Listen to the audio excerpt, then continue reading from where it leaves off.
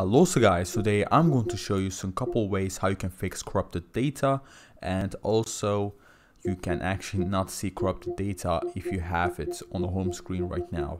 So on the PS4 you could actually see something like corrupted data and you can just click on that and stuff like that, but on the PS5 you don't really have that option. So first of all, what you want to do is you want to go over to settings and you want to go over to storage. On storage, you want to go over to your saved data and you want to go to the game that you have the corrupted data right now. So let's just say that you have corrupted data on your PS5 game or your PS4 game. You just want to click on that. So you just want to go ahead and go to the game. So let's go over here.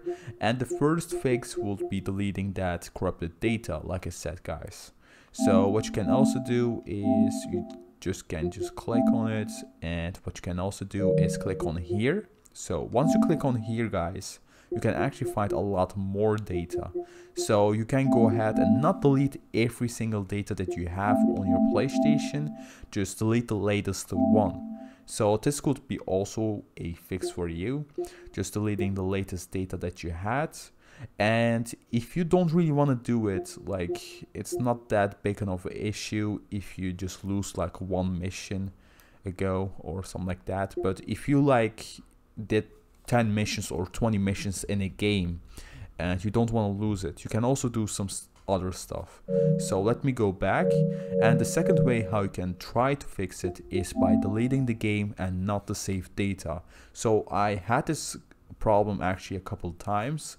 So I had some problems with my GTA 5.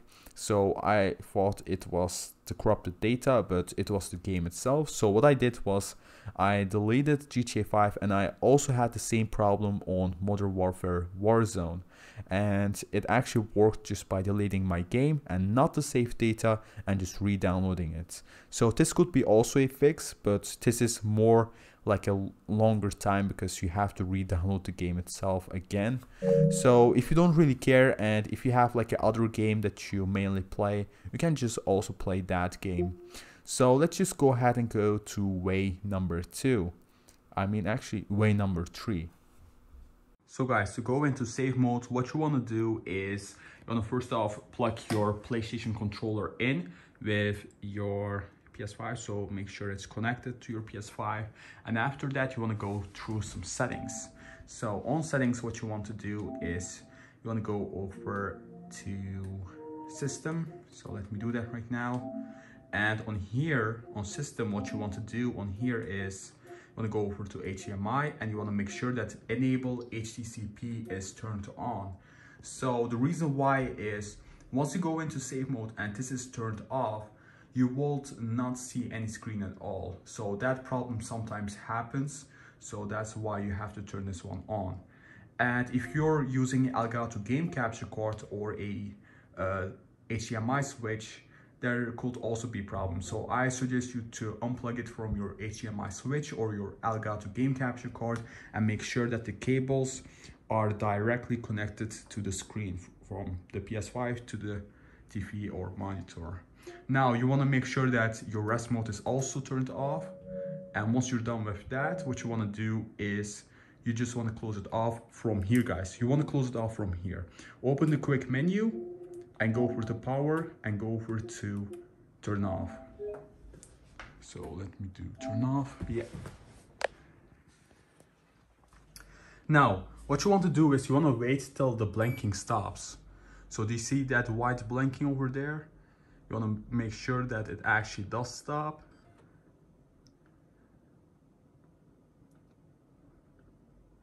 And now once it stops, guys, what you want to do is you want to keep holding the power button. But this is what I want to tell you guys. If you still see a orange light coming out, it means that it's in rest mode. And if you turn off your PS5 from here, for example, what will happen is it will go into rest mode. So if you cannot go to save mode, it is probably maybe that you have enabled rest mode. So let's keep holding the bottom power button. Keep holding it till you hear 2 beeps. And you can also like and subscribe, guys. Thank you so much. And the second beep, just release it. And now you should see a screen.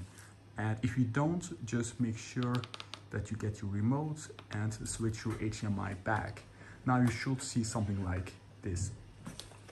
Oh, my remote was falling.